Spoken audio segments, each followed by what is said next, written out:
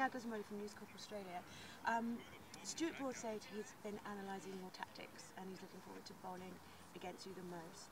Do you have a strategy this year to prepare for him? Well, I haven't really worked on that yet. I'm concentrating on the World Test Championship final first. Yeah. So Mohammad Shami and Siraj and Shardul Thakur is probably on my mind first. Yeah.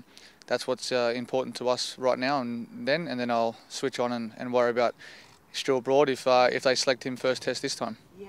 Okay. Are you confident about this year's series? The World Test Championship final? Yeah, look, we've obviously played some outstanding cricket the last 18 to 24 months, and we know what India's going to bring to the table, and you know, it's great, neutral venue, 2 world-class bowling attacks with a Duke ball. It's going to be exciting, and from a batter's perspective, I can't wait to get out there. Yeah, great. Dave, how's your arm? Looked like you might have copped a little knock the other day, but I saw you kept batting. Yeah, it was sore. It got me right on the same point, but yeah, from a different sort of angle, which is right. But yeah, just went numb, and yeah, had to get it strapped, and then yeah, no, it's fine now. It's a little bit sore, but yeah, lucky it didn't hit on top. That's the same point as the India one. Yeah. So I'm no doctor, but the last one hit from above, so I don't know, hit from above and had a hairline fracture. This time it was just a straight blow onto the corner of the elbow, which is quite sore. So has it kind of been giving you problems, you know, since then, or is it just the kind of thing that flares up? No, not at all. It was just one of those things. If you get hit, you get hit. Can't do anything about it. David, you played in a lot of big finals, World Cup finals, IPL finals, and all that. Just the WTC final itself, it's a one-off game. It's not at the end of a long series. So how different is it than just the whole makeup of it? Oh, look, I think it's great. You know, I have been, I won't say critical, but I do think it should be at least a 3-game series. I think with Test cricket only. I think it's, you know, you play 2 years of good cricket and then you play on a neutral venue against an opposition that has, we've all played here before, but not against the same nation. So, look, I think it's great. It's a great reward for the 2 best teams. You know, and as I just said before, you've got 2 world-class bowling attacks, bowling of a Duke ball on foreign land. So it's great, and we're excited for that. Yeah, I know you say Stuart Broad's a problem for a couple of weeks' time, but have you sort of seen what he's done against the Irish in the past week and leading into the Ashes? I haven't seen. I saw his figures. I'd like to see the dismissals, but yeah, look, from that perspective, you know, it's 5 Test matches, all 5. You know, all 5 Tests for any bowler, even our camp as well. It's going to be tough to keep backing up. You know, different. You know, they've got different speeds as well. That, you know, Woody's there as well. You know, how they're going to use him. Big miss for them is obviously Jofra, who they can mix with both of those guys as well. So, you know, each team has that aggressor, and that's what you strengthen your bowling unit on. So, from their perspective, they got their own headaches with their selections. You know, and for us, it's just worrying about, you know, sort of the new guys that we haven't faced over here. Haven't faced Ollie Robinson in these conditions. Potsy's obviously bowling well, and Tung as well, he's debutant. So, you know, these guys we haven't faced before. So they're guys that we'll have to analyse and see what lengths they're bowling. It's identical to the other lengths that the other guys have bowled in the past and have had success. So as a batsman, you've got to try and work out and identify how to put them off their lengths in England. And by the looks of it, for the next sort of 12, 13 days, the sun's supposed to come out. So I'm looking forward to batting in the sun for once. Is it easy to wipe what happened in 19, like individually, when it comes to like Brody, or I guess, you know, just your batting in general over here? Like, is it take one good innings, and then it's sort of, that's all irrelevant, doesn't matter? Like, or does it linger in your mind a bit? Do I avoid that series? Yeah, essentially. Yeah, look, for us, it's part and parcel of the game. If people are bowling well, and I look back and look at the dismissals and look at both opening pairs, it was a difficult time to bat. You know, I looked at the 2018 Duke ball compared to the 223 ball. It's completely different as well. So, you know, it was a higher pronounced seam back then. They wanted to use those balls as well. They had that choice, and it was hard to tackle. You know, and then once you got in, the ball still moved around for the 80 overs. So it was difficult. There was nothing to do with any of my technique or anything like that.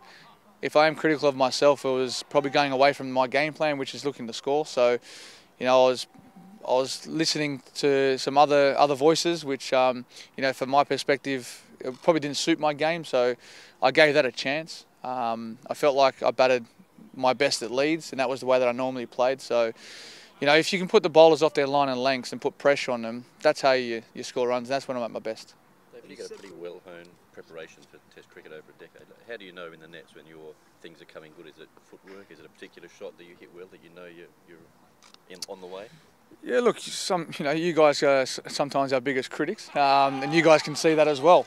I remember, I think it was 2013, I was in the nets and I was copping it left, right and centre in the media about, getting bowled by Mitchell Starc and all the other guys, and wasn't in form in the nets. And I found that a bit bizarre, because I'm probably one of the worst netters going around. But here I've actually been superb in terms of my feet have been moving, my energy's been moving, I've been up and about. And I've always said that I feel like I've come off the IPL, and in that format you have to look to score, and I think that's held me in good stead for this preparation. I'm still looking to score. I think sometimes when I've led from, say, red ball state cricket into a test match series, I've gone out and looked to survive and sort of change my characteristics of my batting. So I think that's held me in good stead at the moment. And I've been practicing probably better than I ever have in the nets. So do you throttle that back in the next couple of days before the test, because you don't like to hit a lot of balls? Yeah, no. Yeah, probably on the 5th, I think we have another sort of main day. I'll taper off there, and I won't train on the 6th. I do all my bulk of my work just beforehand, and then relax. In terms of making the shift out of IPL to here, is that just old news for you now? You've done it so many years. Yeah, and I think that's the beauty of playing all three forms. Like, for the game style that I play, it helps me more when I go from white ball cricket to red ball, because I'm in that mode of looking to score, and I'm happy to nick off playing a cover drive rather than front foot defence and getting bowled or nicked off from there. So I think that's going to help my game, and hopefully I can do that in this World Test Championship final. When you started your career, everyone was bowling over the wicket to you. Now everyone bowls around the wicket. How much do you have to change your technique and mindset when you're facing those kinds of bowls? Because India will do it, and then England will do it as well. Yeah, look, it's only conducive if the wicket suits as well. From our point of view, talking to a lot of the right-handers, obviously face right-arm bowlers, you've got to get into positions where you allow the ball to beat you on the outside. If I get beaten on the outside of my bat and my off-stump gets rissoled, then you're not in the right position. So I've worked hard on that over the years to try and do that. And I think it's only happened once since that's happened. And you're going to get a ball that sort of angles down towards leg and can swing away. So if that happens, so be it. But I tried to do that last time I was here, but I was in a defensive mode. And when you're thinking about where's my off stump, if I play in this, I'm not actually looking to hit that through covers. Where if I hit that through covers, so be it. If I nick off, then I'm happy with that. So yeah, it has changed a lot since then as well, because I never used to do it back in the day. So we always questioned some of the ex-left-handers in the day about that. No more wide cut shots. You've got to actually create the room and space, and I think you see one Travis Head do that a lot.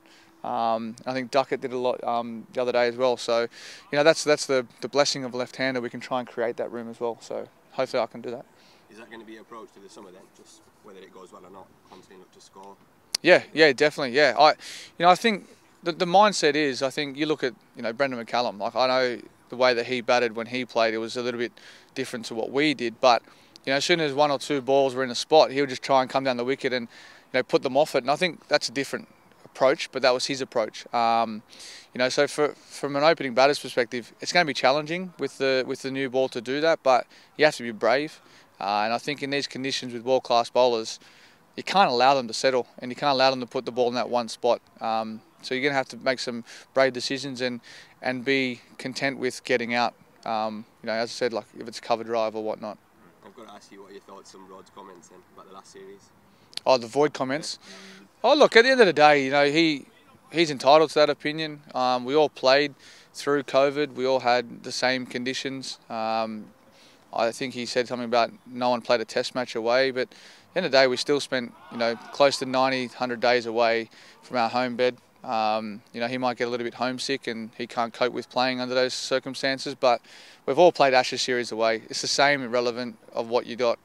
You had a golf course there. That's what they do. They like playing golf. They had a great resort. We had the same facilities. So, yeah, look, that's his opinion. For me, it's, I don't worry about that stuff. So. Is this your final Test series, or do you plan to play Australia Test somewhere? My final Test series? Yeah. Well, that's pending on what you guys write and if the selectors pick me. You've got to score runs. I've always said that the World Cup would probably be my final game, but I think, you know, I probably owe it to myself and my family. You know, if I can score runs here, continue to play back in Australia, I can definitely say I won't be playing that West Indies series. So I think if I get through this and I can make the Pakistan series, I'll definitely finish up then. The setup of this summer, it's just different. 6 tests in such a short space of time. Is it daunting? Is it exciting? Like, how do you look at it at this point where you're about to jump in? Going back 12 months, it looked very daunting. You know, whether or not you're going to play this Test match before the series, given that there's a World Cup as well. We've got South Africa as well, and then you got cricket on the back end of the World Cup in India. So, leading into a home summer, like, it's going to be exhausting. And I think the boys, you know, rightfully so. You know, the selectors probably have been speaking to them about, you know, the series that we are priding ourselves on. Obviously, this championship, the Ashes and the World Cup's the big one. So, for us, we've got to be up and about. Senior players, we have to put our hands up and you know, take wickets and score a lot of runs for us to be on top. So, if we can manage that and do that, I think whatever the future throws at the team, we'll be able to handle. Just in terms of identifying that Pakistan series as maybe an endpoint in Test cricket, does that help you mentally? Does it, you know, now that you might have an end date, does that change things? It can, but like for me, I've always played every game pretty much as it's my last. That's how I've always played. That's my style of cricket. I enjoy being around the guys. I love being part of the team and try and be that ball of energy in the group. So yeah, I'll just keep working. You know, working as hard as I can to get to there. As I said, it starts this Test match against India, and I'm really looking forward to that challenge. And then obviously the challenge that presents itself against England. Dave, just to clarify there, I think I've heard you say before that next year's T20 World Cup was potentially your exit point from T20 cricket. So does that suggest that after this summer, like, that's not an option anymore for now? Like, you're looking at ODI as your end of white ball cricket, and then this summer is it for Test cricket? Look, I want to play that 2024 World Cup. It is something that is on the back end of my mind. But we've got a lot of cricket before that, and then I think it stops from February. So for me, then I have to play obviously IPL, some of the other franchise leagues, and then get into that rhythm to play in that. I think it's in June. So there will be a bit of cricket around to play. Who knows? I might go back and probably play a Shield game for New South Wales. Yeah. Might have to finish up, folks. Okay. All good. All good? No worries. Thanks, Enjoy. Thanks, Appreciate it. Thank you.